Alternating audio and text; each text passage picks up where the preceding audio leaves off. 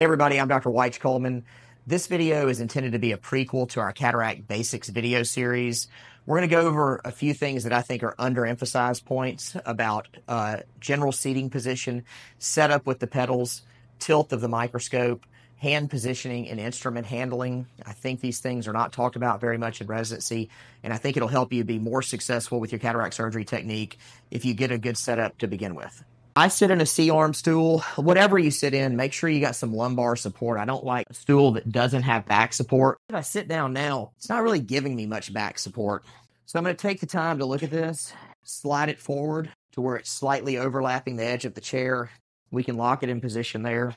And you can see that's giving me good lumbar support. So now that we've got good lumbar support, we're in a good position in the stool. Let's talk about chair height. The ideal chair height for me is a slight down angle of my legs before I put my feet on the pedals, because that's going to raise them up a couple of inches. And now that I have my feet on the pedals, my legs are almost level. One of the things I see early residents do is get the pedals too close to them. There's a reason the gas pedal in your car is relatively far away. You have better fine motor control of your foot when it's a little bit further away from you than being too close. I like to use the pedals as an anchor to hold me in position. That keeps me from sliding back. You want the lever on the stool that raises you up and down to be in front of you. So if you get during the case and you say, I want to go up or down an inch, you can do it easily with your heel. Another point is to not have the pedals too close together. I like to have them fairly good distance apart and have your feet resting in a position where you can exercise all the functions of the pedal.